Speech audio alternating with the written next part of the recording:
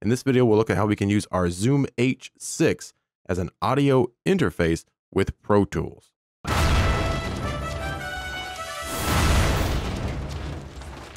So besides being an all-in-one recording solution, you can also use your Zoom H6 as an audio interface, just like we have an audio interface right here. The Zoom H6 can be used as basically a stereo interface where you're only going to get two out. Basically, everything would be summed to stereo, or you can use it as a multi-track audio interface up to 6 in and 2 out. Okay, so the first thing you'll need to do is, of course, download the appropriate drivers. If you're on Windows, if you're on Mac, you should be able to just use the core audio drivers. You can use the Zoom H6 without any drivers on Windows, just as a general USB audio device, but there's plenty of DAWs that will work better or require an ASIO driver. So head to the Zoom page, go to the Downloads tab, come down to the bottom here, and you'll probably want to download both of these drivers. One of them is the stereo driver, just the the 2-bus, and the other one is the multi-track. We'll be using the multi-track driver. So download both of those, install both of those, and we'll go ahead and get started. All right, so I am on Windows and I have already downloaded and installed both of those drivers. We'll be using the multi-track driver here. So after you have done that, if you're on Windows, what you'll need to do is grab the USB cable that was supplied with your Zoom, the mini USB cable, and just plug that into the side. Of course, plug the other end into your computer. Now that we have the unit plugged into our computer, we'll just press our menu button on the side here, and then use our scroll wheel right here. Now you can scroll down if you want to scroll through all of this, but it's easier just to scroll up once, and that will drop you right into the USB portion here. Then we'll press in on our scroll wheel there and select audio interface. Now right here, you're going to have two options. Stereo mix, like I said, is just going to be 2 in out, almost like a mixer. What we want, I mean, that can be useful, but what we want to really use this as an audio interface is the multi-track. So we'll just select that there. We can power the Zoom H6 through USB bus power from our computer, or we can use the batteries that we have in it right now. You'll probably want to choose the batteries. It's a little bit more reliable, or can be more reliable, but you can try these out. We'll just go with the batteries. Again, we're just pressing in on our scroll knob. So there we go. There we go. We have this all set up, and now we can go ahead and launch Pro Tools and set this up in there and just take a quick look at it and see how it works. Okay, so here we are in Pro Tools. We have our Zoom H6 connected. You can see on the interface, it's in multi-track mode, and it's at 48 Hertz. That's what our session is at. You can actually even have a session of, say, 96 kilohertz if you want. Okay, but we're at 48 Hertz. And if your Zoom H6 isn't selected automatically, come up here to Setup, Playback Engine, use your drop down, and you'll see the Zoom H and F series multi-ASIO. If you chose the stereo out, the 2 out, then it wouldn't say multi-ASIO. I think it would just say ASIO. Okay, but we're using the multi, so there we go. We're using the multi, so we get 6 separate tracks here because we have a total of 6 inputs here that we can use. The one thing to note is, of course, this, I can't hit record on the unit. It's not going to record, it's not going to play because it's being an audio interface right now. And in case you're wondering what this cable is here in the line out, that is a stereo breakout cable. So we can actually record what's going through the Zoom, what this interface is actually hearing. And I can actually record that elsewhere. Okay, so you don't need this part here if you're using it just as an audio interface. All right, this is just so I can make the video. All right, so to prove that this works, we'll just hit play here. I have Mini Grand already loaded up. We already have some MIDI on there. So let's just hit play. There you go. You should be hearing that. One thing you'll probably want is a pair of headphones so I can actually hear what's going on through the unit here. So we'll go and plug those in. Okay, and by the way, you can also use your Zoom H6 as your main interface in Windows here. You can always come down here to Playback Devices. We can always choose that right here. It's called Headphones H6. So you can always set that as your default device if you want to use it as the audio interface for Windows. This is not Pro Tools. This has nothing to do with Pro Tools. That's the audio interface for Windows. Okay, so you can do that as well if you want. All right, but once again, we'll play here just so I can show you that Zoom H6 is working as an audio interface. Again, come up here to Setup, Playback Engine, and that is where you can choose what interface you're using. Also, we can come up here to Setup, and I'll go to Hardware, and you can see that we have chosen our Zoom, and you can also launch the Setup app here. You can change your buffer and come in here, and you can see sample rate is right now it's locked to 48 kilohertz because of course that's what Pro Tools is set at the time. All right. Keep in mind this will be a little bit different depending on what DAW you're using. We're using Pro Tools. You can of course use Wavelab, Cubase, Studio One, and pretty much anything else, any other DAW out there. Okay, we've covered about everything, but let's see how our inputs work here. But first, let's come up here to Setup and I/O. You may need to do this if it's the first time you're using your Zoom, and you may need to default your I/O there. Input, output. You can go through the buses also if you want. That would actually be a good idea, but we're not going to do it right here. There we go. So now on audio track 1, this is a mono audio track. Here is a stereo audio track. If I want to use an input here, interface, you can see our choices, the choices that we have here. So the left, right, .L, that's the left of the XY mic that we have connected here, or the left of this capsule. And then this would be the right since it's a mono track. If we go to the stereo track here, you can see our choices there. So 1 and 2, then 3 and 4, and of course our capsule right there. All right, so how do we use that? Well, let's start with the stereo track here. If I just monitor this track, I should be getting some input from these mics. And you can see in Pro Tools, I tap the mic, not getting anything. That's because there is something else you need to do. You need to actually sort of arm these tracks or activate these tracks on your Zoom H6. So if we want to use this mic up here, or whatever capsule we have connected, I'll just hit either the L or the R here. You can see that turns those on. And there we go. Now we're getting input into Pro Tools through this XY. Let me put it a little closer to my face so you can hear that a little better. Okay.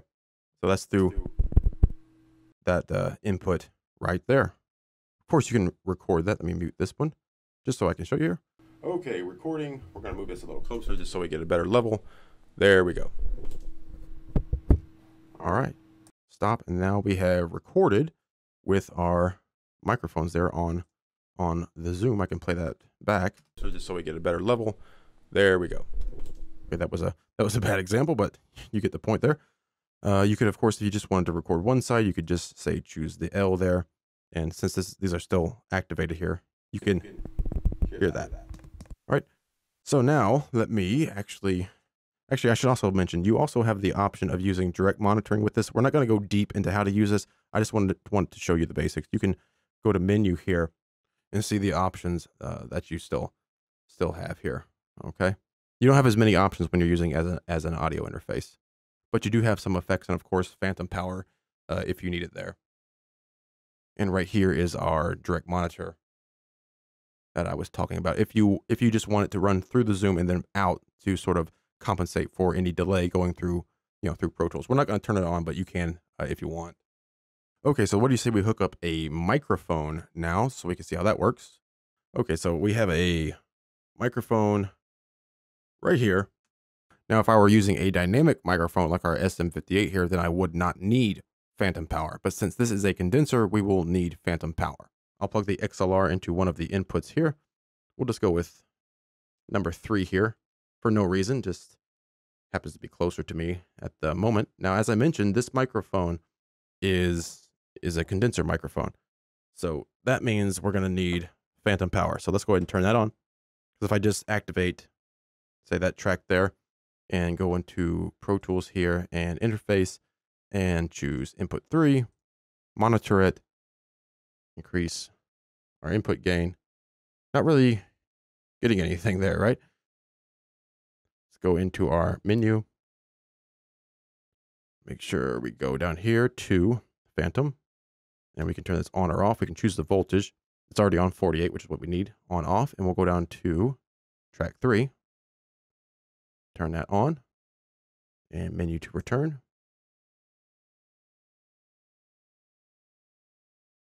There we go. Now, make sure that's down. Turn on 3 again. And turn this up. And now you're going to be hearing through that. Let me get this microphone over here towards me. Turn this down a little bit. Go ahead and we'll monitor that track. So now you're hearing me through the microphone that is, sorry for the delay there. I'm hearing a delay in my headphones. So now you're hearing me through the Audio Technica mic right here using phantom power through our audio audio interface here, our Zoom H6. So that's pretty cool. That's how you would do that. Obviously, you can, adjust your input gain. You can still use some of the effects that we showed earlier there if we want to use, say, any of those effects there, low cut, compressor limiter, what have you there. All right, pretty cool. And again, of course, you can just record that, make sure this is muted. And there you go. Now you're hearing me through the Audio Technica that is connected to our Zoom H6. Pretty cool. Go ahead and stop that. Okay. We'll deactivate that on the Zoom. So that's pretty much all you need to know. I guess I can hook up a guitar up to this real quick just to show you that as well.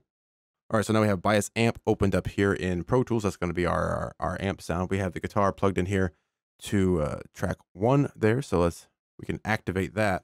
And you can see down there on the monitor here, you should hopefully see that input there. So of course we need to monitor that in Pro Tools right here. Now you should be hearing it. And of course you'll have to adjust your gain here, your input gain that you want. And I'll just hit a couple chords because we have some delay here.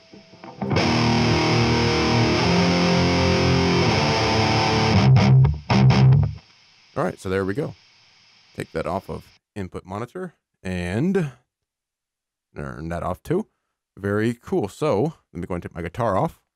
Okay, so there we go. That is how you could do guitar. Now, like I said, I had a bit of delay there. We have a pretty high buffer, about 512, so we'd want to lower that way down. The reason why we're using multi-track is we could record all of these inputs. So I could record the left, right, 1, and 3. That's what I have connected. I could record it to, all of these tracks here at once, all to different tracks, and we could have multi-tracks. That's why we're using multi-track instead of just the stereo. If you did just the stereo, then everything would just come out on just 2 outputs.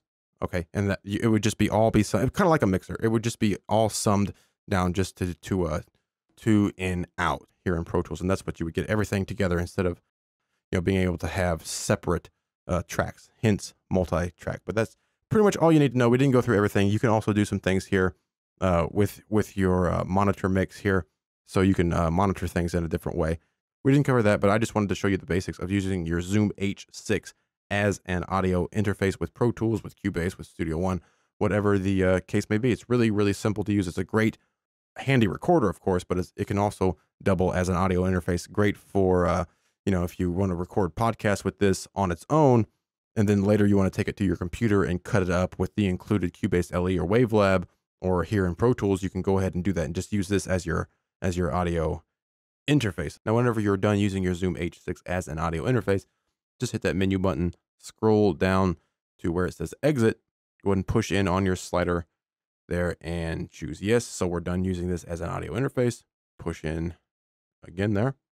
And there we go. Now you're back to using your Zoom H6 as a handy recorder, as a field recorder. And you can go ahead and disconnect it from your computer USB port. So that's pretty much all you need to know to at least get started, the basics of using your Zoom H6 as a 6-in, 2-out audio interface.